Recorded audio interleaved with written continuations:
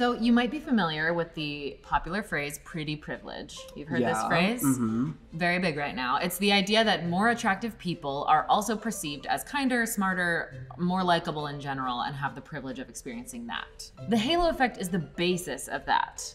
So what it is a cognitive bias that shows how our overall impression of someone, like they're nice, influences our evaluation of their more specific traits. So we think if they're nice, they also must be smart. So it's compounding our beliefs about someone based on either our initial positive perception or our initial negative perception. So why is it called the halo effect? It is called the halo effect because, as we see in a lot of religious art, a halo surrounds a figure's head and then bathes their entire body in the glow of its light. Just like the effect suggests that one perceived trait, the halo, so for example, they're funny is your halo, bathes the rest of their character in the same suggestive light, which might make you also conclude, oh, they're smart too. So this could have like a positive or negative effect on someone? Big time, and there is a lot of proof, and there are so many studies about how this affects family dynamics, work, obviously relationships, politics, health. Psychologist Edward Thorndike coined the term the halo effect in 1920 after an experiment done with commanding officers in the Army, where he asked them to rate their soldiers on qualities like leadership, physical appearance, intelligence, loyalty, and dependability.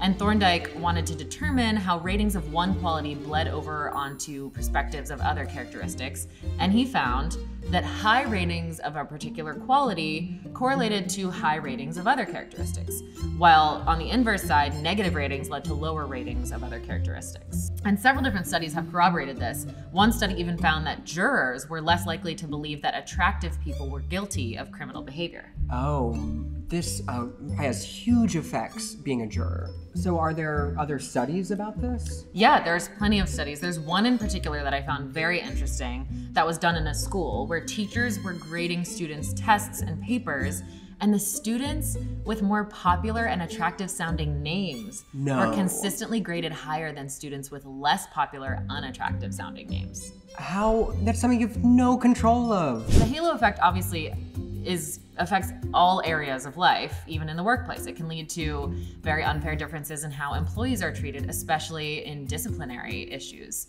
So, for example, in the workplace, imagine that there are two teams coming to give you a sales pitch. And one team is a pair of fit, attractive, well-dressed people. Okay. The other team are not deemed conventionally attractive. Perhaps they're shorter, wearing cheaper looking clothing. Even if the two teams gave the exact same sales pitch, our cognitive bias would make us favor the more attractive team 100% of the time. And they would also probably experience much more successful career across the board.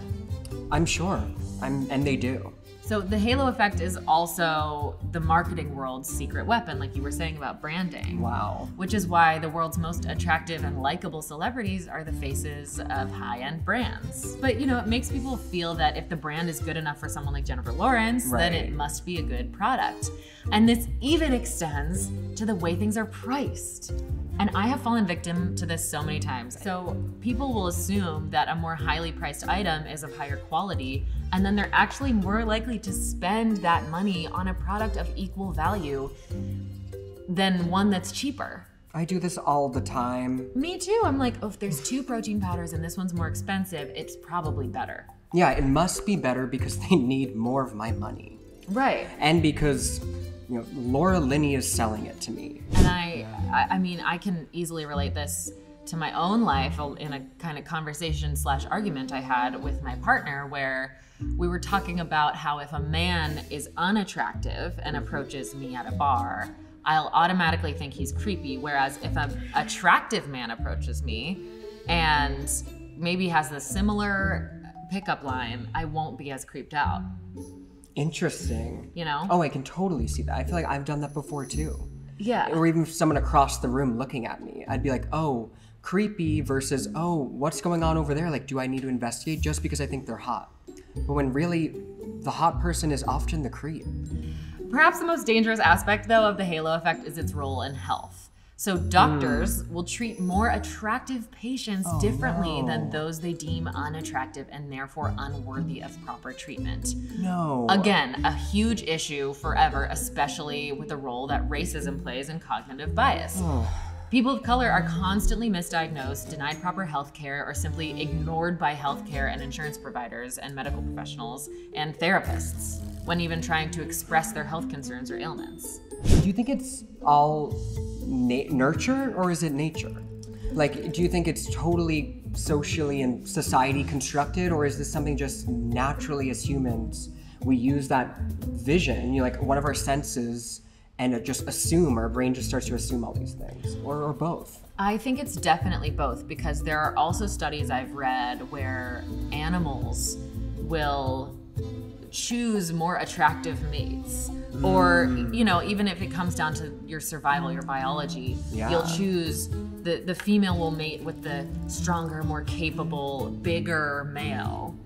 And dogs even learned to domesticate themselves and make themselves more cute so that humans would take care of them. So true. It's all based on, this is what the halo effect is all about. It's really linking into the conversation that we've all been having about pretty privilege that I'm seeing on social media all the time. I mean, how often do you see, people in line at a club and then two beautiful people walk up and cut the line? Classic. It's just right there all the time. To me, this isn't even a conspiracy. This is just a fact. This is just a cognitive bias that concretely exists within all of us, and we can try to fight it. We should try to fight it. Yeah, is that the answer? Work against the conditioning or the nature? Yeah, I think it can be summed up in a popular quote, "Don't judge a book by its cover." We've all heard that. Read the book. Read the book.